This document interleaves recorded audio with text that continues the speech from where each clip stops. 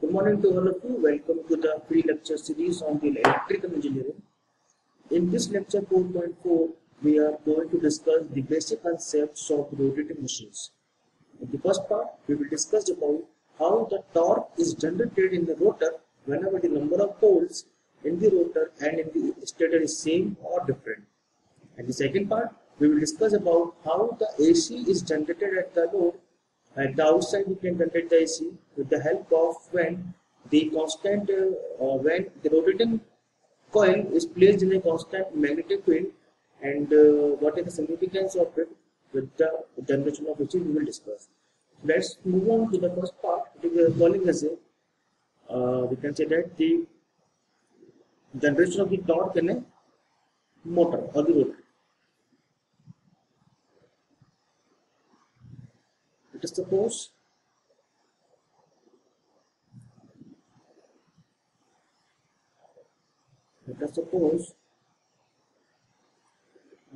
number of pole in rotor is basically equals to 2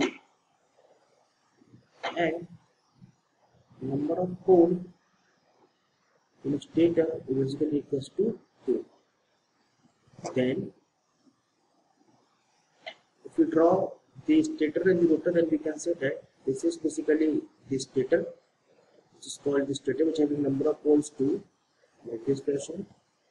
It's having a north and it's having a south, and this is basically the rotor, which is going to be rotate, and it also having 2 poles, that is called the north and the south. This north of the stator will repel this north of the rotor. Similarly, this south will attract this north of the rotor. This south of the stator will repel this south of the rotor, and this north will attract this south. So we can say that the uniform torque is generated in the rotor like this fashion, that is called electromagnetic torque. So we are having no problem in the rotation of the rotor when the number of poles in the rotor and the stator is same. Let's move on to the another condition.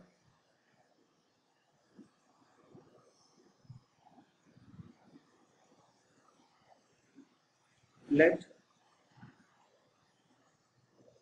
number of poles on rotor is equals to 4 and number of poles on stator is equals to 2. Then what is the torque generation that we have to see? So let's draw.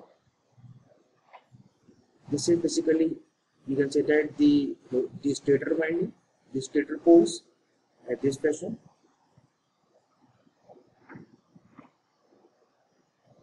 Two poles on the stator and 4 poles on the rotor. This is the rotor, which having a 4 poles. Let us suppose this is north, this is south, this is north, and this is basically south. In the rotor, we have seen that the north and south are alternative because it's a heteropolar structure. Every machine is having heteropolar structure. That means the north-south, there is a combination. We cannot put north-north, south-south in a consecutive manner. So we can say that in every machine, the generation of the north and south should be alternate.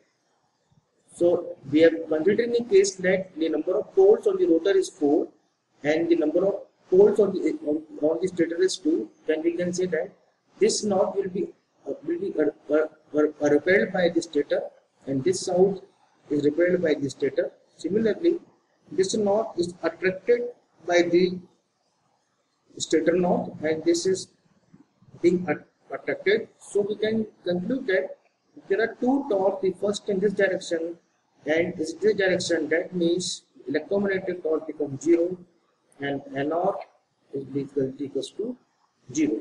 So when the number of poles on the stator and the rotor are different, then there is no rotation of the rotor, there is no electromagnetic torque generated in the rotor. So our desirable and necessary condition to generate the torque in the rotor, that the number of poles on the rotor and stator should be same. If it is not same, then there is no torque. Let's move on to the third condition, that is our conclusion. let the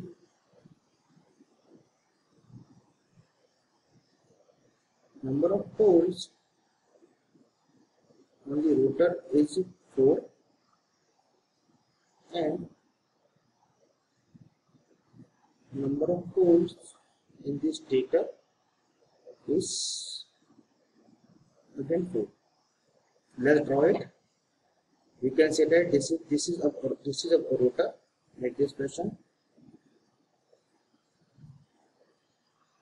and stator having 4 poles. This is pole 1.